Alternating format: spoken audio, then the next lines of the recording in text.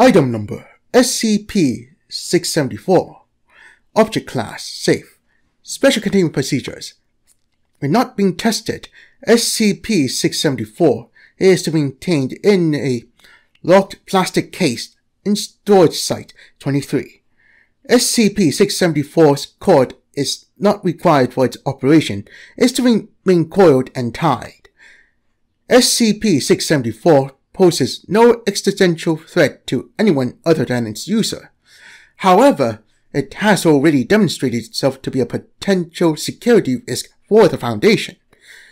Therefore, in the event that security around SCP-674 is compromised, on-site personnel are authorized to destroy it at their discretion. Testing is ongoing to determine the risks and possibilities in using SCP-674 as an information gathering device. Description: SCP-674 is a Zapper light gun peripheral for the Nintendo Entertainment System, consistent with other models that are bundled with the NES in North America after 1985. SCP-674 displays typical wear and tear and some indication that previous owners tried to pry the casing open unsuccessfully. The device is not indestructible and has responded to stress tests as expected. Disassembling and reassembling the device has revealed no anomalous parts or internal tampering. Cleaning and maintenance of its parts appears to have improved its accuracy, but has not removed a blind spot that begins on the extreme right side of any screen it is aimed at. When SCP-674 is aimed and fired at any video screen, the user perceives that they has fired a shot into the displayed scene. Any physical object within the scene, whether live or previously recorded, will react appropriately in context. People who are shot will appear to die or be wounded, and other people in the scene will duck, take cover, or flee off camera. It must be noted that this will not correspond with reality outside of the video, and no one beyond the user of SCP-674 will perceive the change. Results will vary depending on the context of the video. Fictional characters in a television show will react consistently within the established parameters of their setting, while firing into news reports or documentaries will produce a realistic reaction. Therefore, shooting at an actor in an interview will produce a different result than shooting at the same actor who is currently portraying an invincible cyborg in science fiction movie. Animated cartoons can also be affected, though cartoon logic reduces wildly unpredictable results, ranging from causing a character to momentarily be obscured by a puff of smoke and be covered in soot afterward, to data expunged. The most notable result of use of SCP-674 is that it is permanent and can lead to very unusual experiences for the viewer. If the subject uses the device to shoot a character in a television series, they will forever perceive that they have changed the continuity of the series. A character will remain wounded or dead, and other characters will respond in context. This will continue even if SCP-674 is only used once and the viewer is never exposed to it again. At a certain threshold, fictional characters will begin to make broadly exponential statements to each other, or through the fourth wall regarding the actions of the viewer, potentially divulging sensitive information. See Addendum for details. Addendum: SCP-674 was discovered from the home of Beep, a reclusive 33-year-old Caucasian male.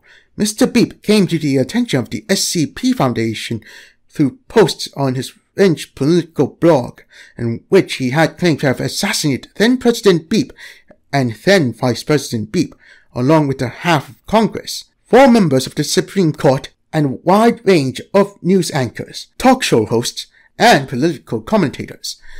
Questioning of the subject revealed that he never left the house and honestly believed the news reports he was watching and using SCP-674 upon reveal. Mr. Beep claimed that he was using SCP-674 to stave off a military police state. However, using the device to assassinate so many high-profile figures had the opposite effect on the video reality he was experiencing. His final blog posts describing increasingly unstable global order, martial law, and detailed description of catastrophes consistent with the hypothetical release of SCP Beep and Beep, among others. Mr. Beep claimed prior knowledge of the Foundation and was lying in wait for agents, attempting to ambush them by firing SCP-674 into monitors attached to his home security system upon their approach. This, of course, had absolutely no effect on the agent, who immediately took him into custody and seized SCP-674. Under questioning, Mr. Beep said that he had discovered the properties of SCP-674 when he idly aimed and fired it at an episode of the cartoon Beep, when one of the main characters was wearing a graduate's cap and singing about geography.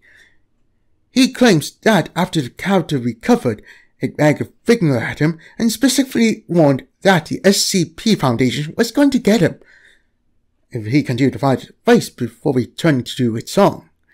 Mr. Beep perished while held in confinement.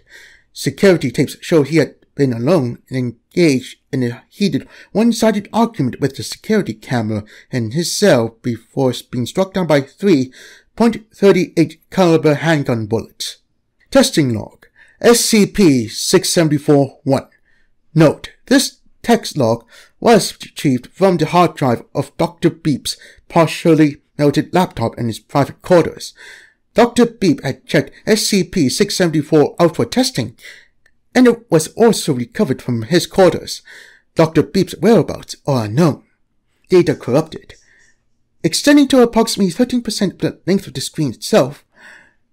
Widescreen televisions therefore have a larger blind spot than smaller screens. Data corrupted. Yelling at me from the corner of the screen where I could not shoot it. Data corrupted.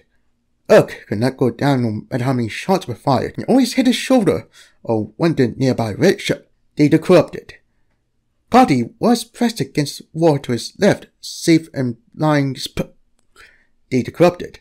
Pocket claims that he reversed polarity on a bay. Data corrupted.